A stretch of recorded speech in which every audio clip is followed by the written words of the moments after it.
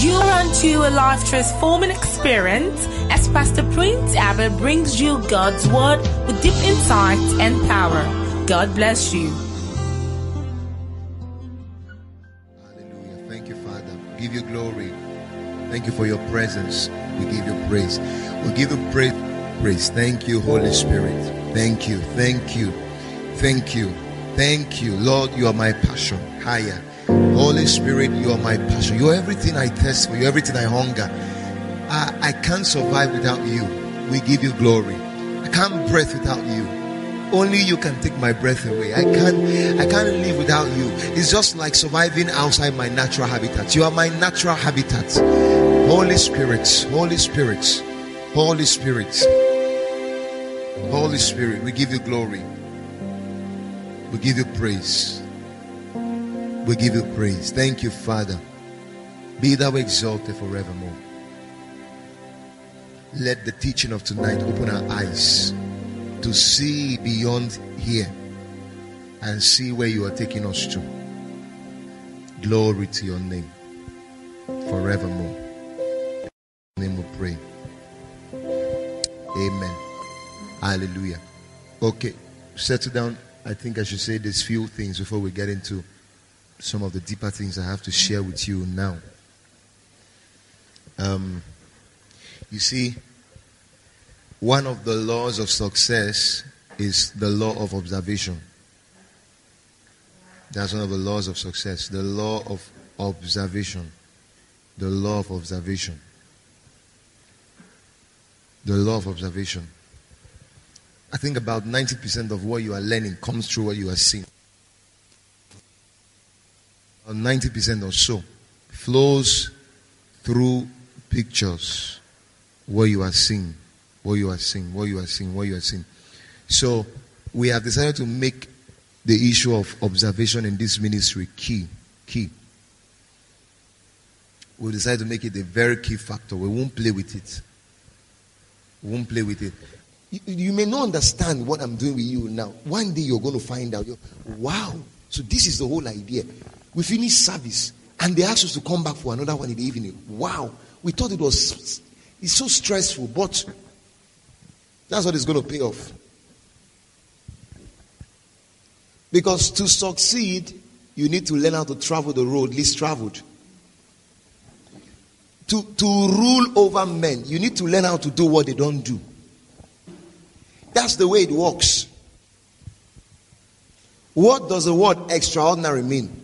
Simple and extra added to an ordinary. That's extraordinary. It's called extra, the hyphen, ordinary.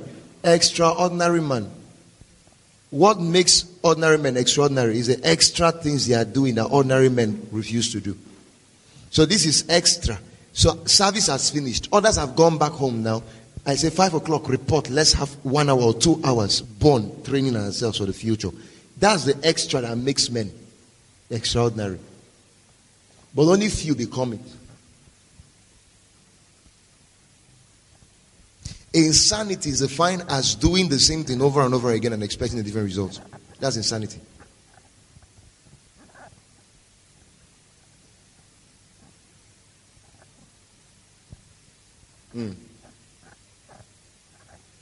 Never seen where they made gold in cold fire. It's hot fire. It has to melt the whole thing down. Start remaking.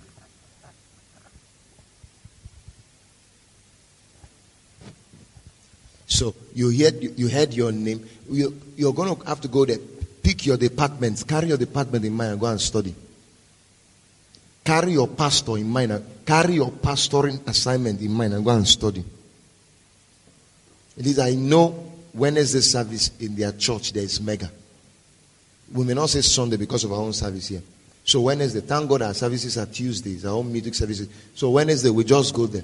Or go and see what men have done. Go and see a son under my father in the Lord, pastor in the church, and he has the disposition of a father. He has the result within his command. Mega. So when you see, then I show you, I can see this man. Oh, you see this man called Pastor Law. See this one. This man. It was like you. So if you see him now driving this Jeep, this fleet of Jeep he's driving, and building this kind of, look at what he's doing here. It is possible for you too. When you see it, you come back with that image. You know, the biggest nation in the world is not China nation. It's not American nation. It's called image. Image nation is imagination. The unfortunate things, one of the unfortunate things I've seen in life is people always making plans to travel China. They want to travel to India. They want to travel to America. They want to travel. I tell them, all these nations you're planning to travel, have you traveled the one in your mind? It's a nation called image nation. God packed it. Oh my God. Do you know that the imagination is a big thing to be wasted? It's so loaded that you can snap in, you can build skyscrapers there. You can repicture your life here. Whatever you want to become, you can design it here. One of the places I first pictured Pristine Hills, here. So when I cut pictures, for instance, when I go out to see pictures, I go and observe Koza. I go and observe Daystar. I observe all those big ministries and all that. One of the things I am doing is I'm sharpening the edge of my mind, seeing what men have done. For instance, okay, see the way I'm dressed. There's no mistake in my dressing. You can't catch one mistake in it. Haircut, dressing, shoe, polish. It's not because, okay, it's because he's a senior pastor. No, that is not it. One of the things that sharpened the edge of my dressing, observation. You heard the speaker when he was speaking this morning. He said, I wonder if this one is a church or if he's a pastor. Because I observe the corporate world a lot. So I look at them. I know bling bling, all those white suits with shine by the distance. It's not my kind of dressing. With 13 buttons. Coats of many colors. I'm not Joseph. So I've observed an excellent word. Picture the word out there. Wow. I observe everything. And it has changed my self-concept about me. I observe kings. I don't have nothing to do with mere men. I observe kings. Do you know it came to a point in life? When I see a convoy passing, I stop to observe. Days of Abacha. When Abacha is driving 504 those days with his convoy and they are passing Makurdi those days, I run out from the estate. I go and stay at the and be observing convoy. Endless convoy. And I was having pictures of presidency in my mind.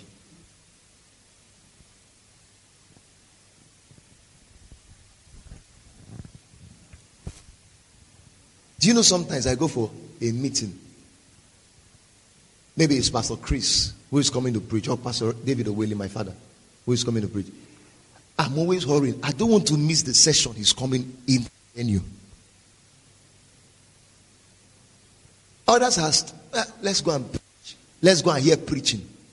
You're not going to hear preaching alone.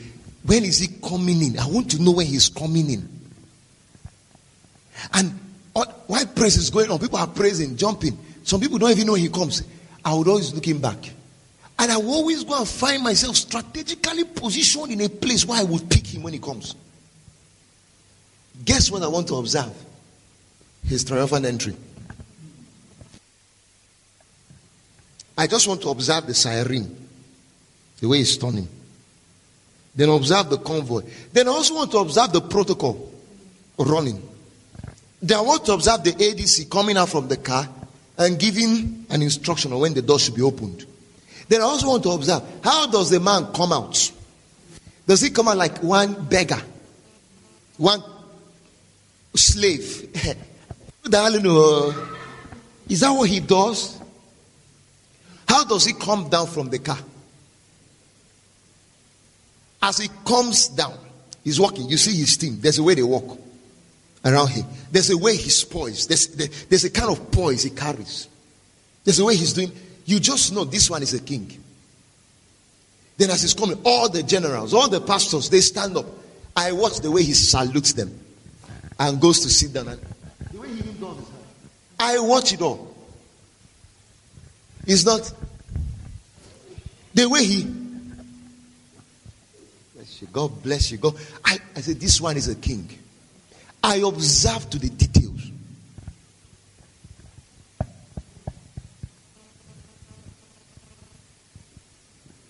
%90 of who I am, it came through seeing things. Seeing. It's not because I heard so much. Seeing it. So teach me that thing finish. I want to go and see it. I observe. How does this man teach? Okay, after teaching, how does he close his speech? How does he pray? How does he... Okay. That's the essence of traveling. I observe all those things. All right. I think I should also say this one, then I get into this. There are some hot books I have here. Don't know how you take the issue of books, but I think if there's anything that has sharpened me, books. I don't know how you take it. Fortunately, rather than unfortunately, I have just limited copies. When I saw the books, of course, Pastor Kingsley, when he came for the business summit we had, he came with a couple of books. I had to pick the last ones he had. So there's this one I have on the power of a praying church, experiencing God move as we pray together. You don't know I asked you to join your hands together. There's this thing called the corporate anointing. When church knows how to pray in unity, anything happens. Okay, we're going to be taking a series on prayers during the ministers' conference. I think there you're going to be learning a lot of these things on how to pray. There's a way to pray. There are prayers you pray that gets instant results. So when I ran into this material, I had to empty my pocket and I borrowed. Unfortunately, we just had one of this one only, so I had to buy it for myself.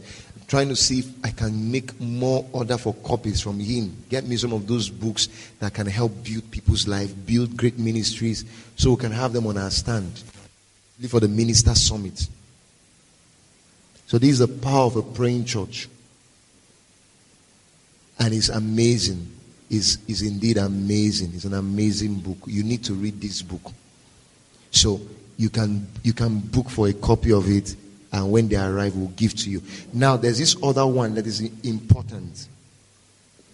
If you notice, I didn't display them on the stand. I had to keep these ones in. Because they are books, when I get them, I know you can't find these ones in the market. I treasure them. I bought one for myself. Then I bought extra three for 3 serious-minded people who want to. The book is titled, Turn the World Upside Down. It's powerful. Discipling the nations with the 7 mountain strategy. My God, the principles in this book can tear you into pieces. Now, when I bought the book, I said, I'm even going to sell it 10 times the price of the book. Because it's scarce. Okay, I won't sell it that way. I'm just trying to pull your leg. God, anyone who gets this book, you are pastoring under me. You get this book. You're going to travel further than your equals. It's 3. I don't know how to share it. Told him, okay, get me some more. This one. I've consumed the book to a level the book is consuming me now.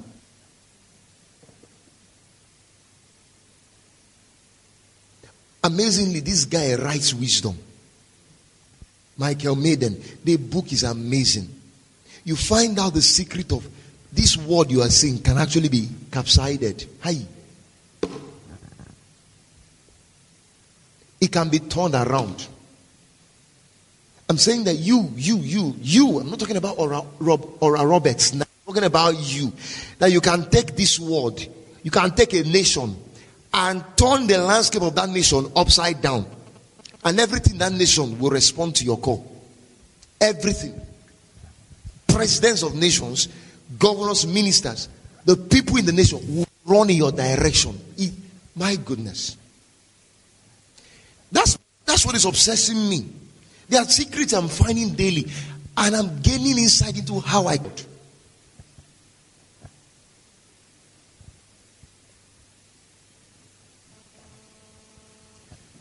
like the way one of my friends said it.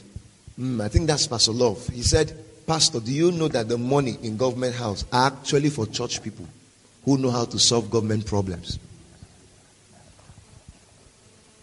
He said, do you know why most pastors are not poor? He said, check all these great men who have done great things the world over. Check them. Miles Morone, Sonda Delaja. Check them. Sometimes speak the book of Sonda Delaja. Watch the praise for the book. And see the people who are writing praise for him.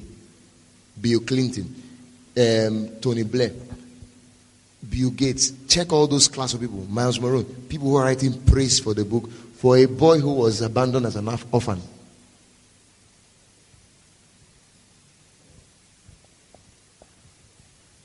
Check it. And anytime I read those books, I ask, why are there few people who are catching it? Why are there few people? Why? Why are these things scarce in this dispensation now?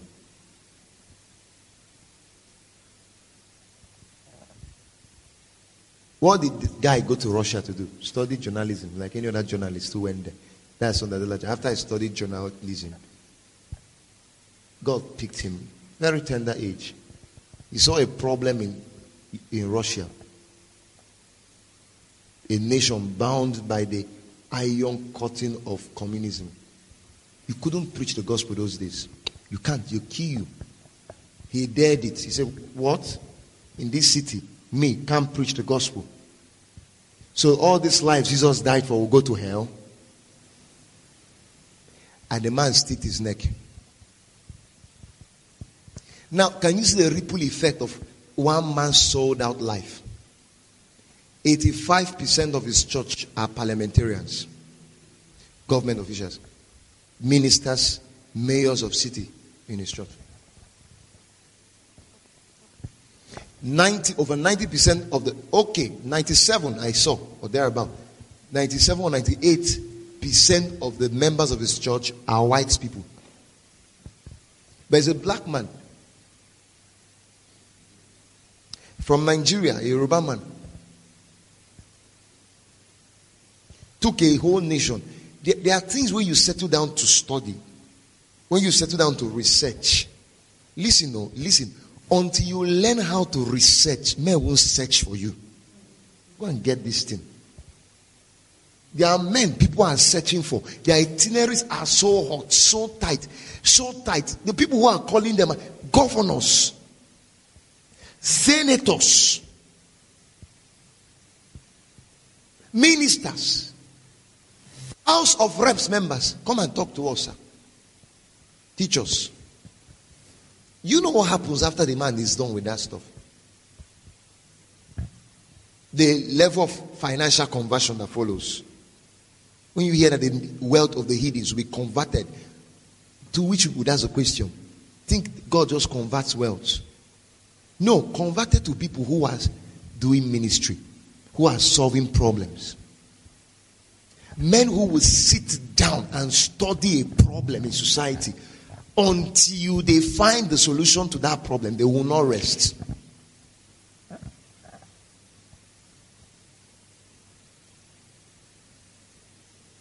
Those are the ones who actually search for. And that's what I am daily, consciously doing. There's no 1 minute of my life I'm living in purposelessness. Not one. If you follow these things I'm teaching you,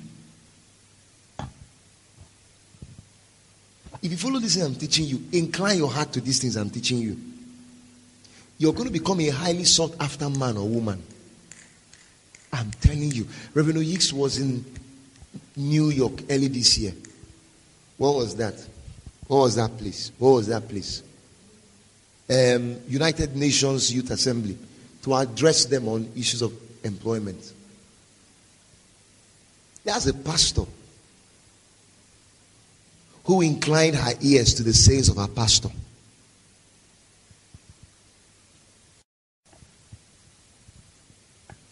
What problem have you found When you find that problem, go sit down and start exhausting materials.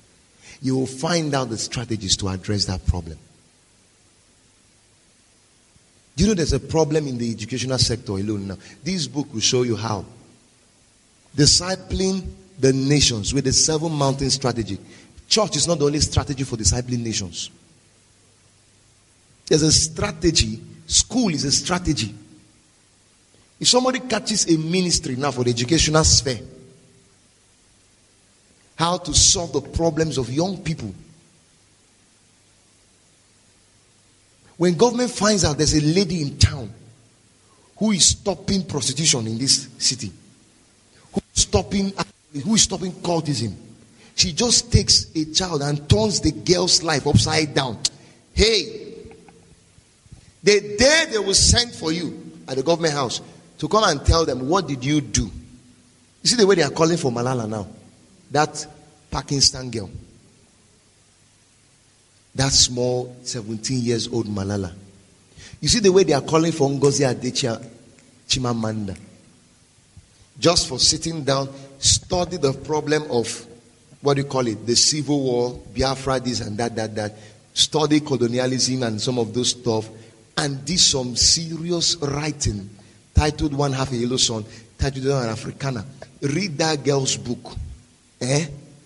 You will not just see a writer who is writing. You see somebody who is solving a problem. Somebody who is using a writing to solve a major problem. And nations are calling the girl. She's too hot now. If that lady is invited to a boy to come and give, just come and share one or two. Have a, maybe on Democracy Day or anything. This town, they may be stampeding. How one small girl, unmarried, has become so relevant by sitting down. Go and check. Check all these people. They cannot tell you of their success without showing you their fathers. So you see the girl cannot conclusively say, hey, she will point you to Chinua Achebe. She will point you to him. Pastor Yves cannot finish telling you, I went to youth assembly in New York to talk at the United Nations, whatever, without telling you, Pastor David was the one who helped me discover and redefine that vision. That's why you see, I find materials that will help you. I know this thing will help this person. I know this person has this kind of ministry and vision. Okay, how do I equip this person? I pick the materials and make it available. If you want to do church the way you have always known it, you won't get results. Do you know what is making me get results in ministry? I'm not playing church. I am doing church from a different dimension. I'm not doing church from the religious dimension.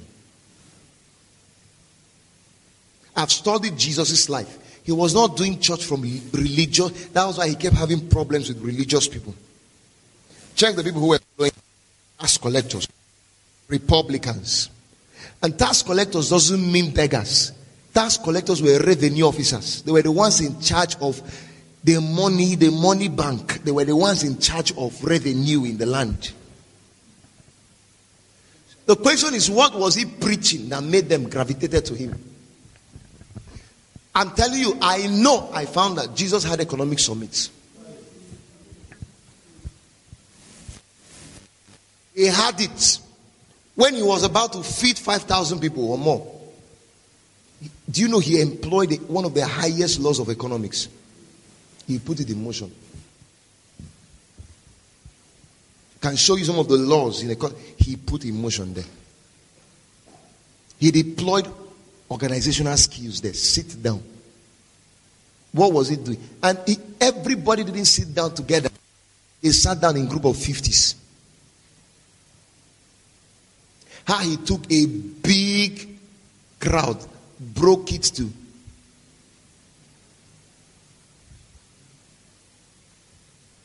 See planning in motion. No wonder. Can't you see the Pharisees?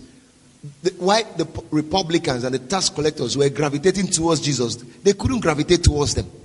They have been there, but why couldn't they solve their problems? When Jesus came, he came with a different. See, they were calling him all kinds of names. Is he the king of Jews? Herod was afraid. He thought he was coming to unseat him from power. Don't you know there's a way there's a level you build yourself as a pastor, as a minister. People will be skeptical whether you're going to contest for presidency.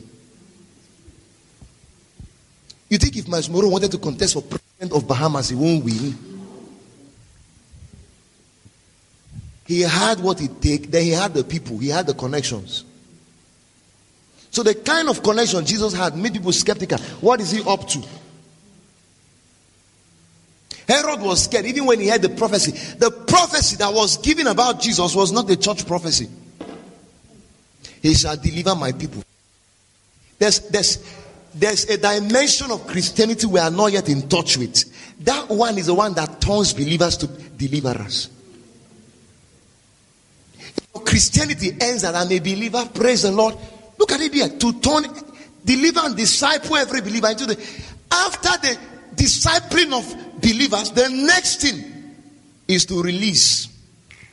That output phase of releasing a united body of transformational leaders with strong sense of purpose and ministry. It is said to the church, to all spheres of society, because church is a factory.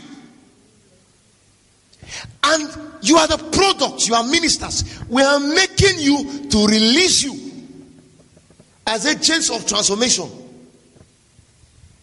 What I'm saying is that somebody who can catch a vision for teenagers. In school, we can create one in church. It's called a system. Call it, okay, can't you see? There's one called hype. Just teenagers. It's not church. We can create one. Somebody who has a ministry mindset can create something. Okay, what is the problem? What is prevalent right now in the teenage world? System. Start solving youth's problems associated with teenagers. That is my secret. I'm not a ministry from church dimension. I finished preaching somewhere, and the general walked up to me and said, "Sir, what you are saying, I've not heard any pastor said it, sir. No, what you are preaching doesn't sound like." And I took the people by storm. The first day of that conference, what did we? Global Missions Conference. First day of that conference in Delta State. The first day, the dimension I approached church. I said all the bishops, everybody, choir members, where is this guy coming from? Like, is this guy a pastor? The kind of understanding he has about, my God. So I took them on the purpose of a church, how to transform your society and all of that. By the time I was done, 2 days. Okay, I finished. I talked on the 7W crisis of manhood. Maybe we're going to play that tape in a few minutes. Have you listened to that tape? The 7W crisis of manhood. Does it look like what a pastor preaches, sir? That's what you preach in youth congress. Just gather the whole youth of a nation, maybe men, in a particular community that's not progressing. You see alcoholism is high. You see prostitution is high. Just speak. I've even done the 7W crisis of womanhood. I'm waiting for the day we'll do women's convention. I will teach it. You finish talking. You have not yet mentioned Jesus in the preaching. You're just talking of basic day-to-day things people can see. And you are tracing the reasons responsible. And some of the reasons I'm tracing are not spiritual. They are social reasons. Why is that guy living a broken life? There are factors that may be responsible. Number one, check. Fatherlessness. So how does it have to do with demons now? The father was not there for him. Okay. Abuse. Why is that guy associating with bad gangs? Why is that lady always looking for where to flirt around and all that? Check. She lacked father's attention. She lacked father's love. Why are some men not able to take responsibility for themselves and for their future? Okay, check. 2 wounds are responsible. Father and mother wound. They were over-pampered. Please, where have I mentioned the Bible in these factors? Can you see? This is why I'm approaching church now. So I look at people and study them. That is one of the laws of social transformation. For you to change society, you must study society. For you to change a person, you need to study that person. There was a clip I played for her in my office. I played that, just few things I told her. I said, let me show you the clip. of a particular boy who couldn't comprehend anything in class. And how a teacher who think, oh, my head is full with a lot of things. A teacher who understood the boy. The father didn't understand the boy. In fact, the father kept making things worse for the boy. The boy sits in class, nothing can enter. Because what he sees is the father telling him, you can't learn. You are a fool. Oh, Lord, dollar, you can't go far. You are so distracted. You are all kinds of damaging. The boy was actually doing poorly in school anyway. No self-confidence. You can do this. He didn't hear it for one day. They sent him to boarding school. It got worse there. Some of his teachers, this one comes to speak big grammar, but he doesn't know the boy. They ask the boy a question. He doesn't. He said, tell him shame. Everybody is shame. And the boy, timidity. Then look, there are children like that in society who can't associate with a particular class. They cannot fulfill a vision in life because there were certain damages, certain abuses they suffered while they were growing up as young people. That is what ministry is meant to be doing. That is a problem ministers should be addressing. Church is like a nation. Now, every nation has ministries. Nigeria is a nation. Nigeria has a government. The government appoints ministers. Minister for finance, minister for health, minister for this, minister for agriculture, ministers for youth development and all that. Now, church is also structured that same way. Church is like a nation. You have a pastor who is the father or the head of that nation, the president of that nation. Inside that nation, you have ministries. Ministries, not church. There should be ministry for teenage adolescence rectification. There should be ministry for youth development. There should be ministry for solving unemployment. There should be ministry for solving, I'm telling you, should be ministry for solving addiction problems. Do you know people are heavily addicted? Who can address that problem? Now you can go about addiction. Why do people smoke? Why do people drink? I met somebody, I was talking with him. Why do you drink? The guy opened up. He said, anytime I drink, I summon boldness. He said, I grew up not knowing how to talk in class. I'm a shy person. So when I drink, shyness. How do I help this person who needs to stay on alcohol to be bold? How do I solve this problem? That's how ministers should think. Carry hands and lay on that person. You think that is what is going to solve that thing. So that's not the job. There are things your laying of hands will not do. The things it won't do.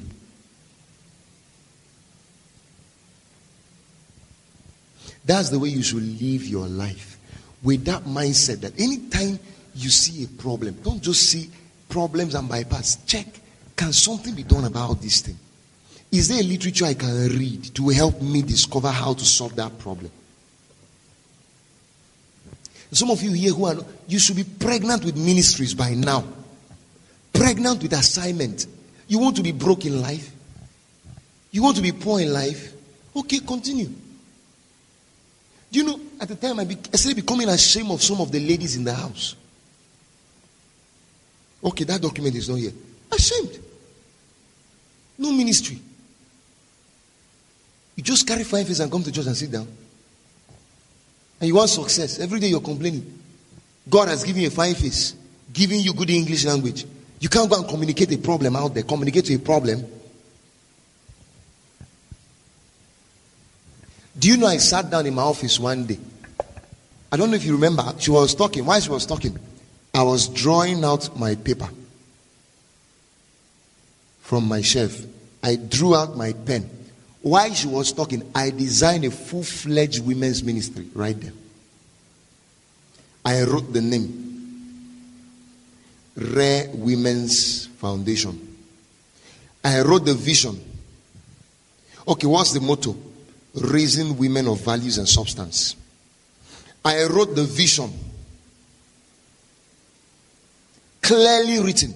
Wrote the mission. wrote the objective while she was talking to me. She finished talking. I didn't talk again. I paused. I left her in the office. I went and sat there. Developed it. I started thinking, who do I hand over this vision to now? I took it back. I went and filed it. Waiting for a day, somebody will come to me and say, Pastor, I'm passionate about the women. Can't you see Sam Adeyemi's wife, Nika Adeyemi? Her own ministry, women and children. Yet women and children ministry has made her a billionaire.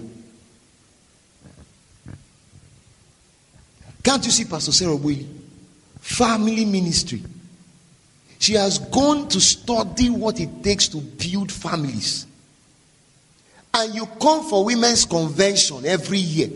Thousands of women all over the world are gathered and listening to one woman who has a vision called Matters of the Heart.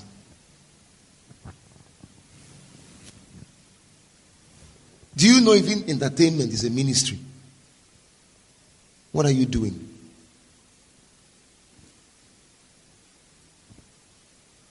If there's anything that is capable of making you so great in this generation, let's leave it. So 3 persons who's going to pick this book. You are the most blessed man on this earth. 3 persons. Just reserved for 3 persons. How to build a strong church. Now, there are about 5 G's for building a strong church. I'm going to show you this evening briefly, then we'll close. Of course, we are running discipleship this season. Discipleship. I told you discipleship is the way to build a church. It's the way to raise members, raise people. The way to train people. Discipleship. I'm going to show you 5 solid G's. 5 solid G's. G's. G's as in G, letter G.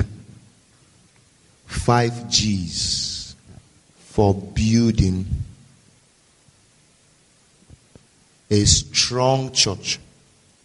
Strong in terms of numerical growth, strong in terms of financial exploit, strong in terms of social impact. That kind of results on that Adelaja has in Ukraine. Recently he was duplicated 3 times or more. But there's a way to build that kind of church. I trust God to give me the time to exhaust this. Let me say this before I get into that. There are vital ingredients for building a successful church. Vital ingredients. I'll show you about 5. Then we'll get into those 5 G's. Number 1, vision. A church without vision is like a church that has no direction. It's heading nowhere. Because vision creates direction. What are you seeing? It determines what you will pursue. Pastor Paul Yongicho is pastoring a church of the largest church in Asia now. Go for his cell leaders meeting. 400,000 cell leaders are gathered for one meeting. Not 400 church members. Not 400,000 church members. 400,000 cell leaders. Leaders of groups. 400,000. Stadium is full. That's what this thing. Look at problems all over society. Problems in the health sector. We need people with ministries to go and solve it. The difference between you now and the guy who is trying to do it with his brain is that you don't just have the techniques, you also have the spirituality. You also have the power to match up the thing. Places I go to now, if the case refuses to respond by knowledge, it responds by power. You have to carry both. That's why we balance this thing. We come here, we worship, we pray. Because we know we can't do this thing based on just talk or knowledge. We have to balance it. Don't play with these things we are doing. You need to take every opportunity and write. Number 1, vision. A church must know where it's going to. And the people in the church must know where the church is going to. The question is, how many of you know where we are going to? Now listen, you need to have a picture of the kind of become in the next 5 years. Until you're able to see that, you won't pursue it. You need to have a picture of the kind of person you will become in this ministry in the next 5 years. That's vision. What do you see Pristine Hills becoming 5 years from now? What do you see yourself becoming 5 years from now? This is one of the most important ingredients you need to have. You see people who come into a vision and maybe they jump out. They have not seen. Like you come into Pristine Hills. Okay, I like your praise session. I like your worship. I like the pastor. He speaks well. But. The problem the guy has, he has not seen what the ministry can become. He has not also seen what he can become in a ministry. For the continuation of this message, please play the next track.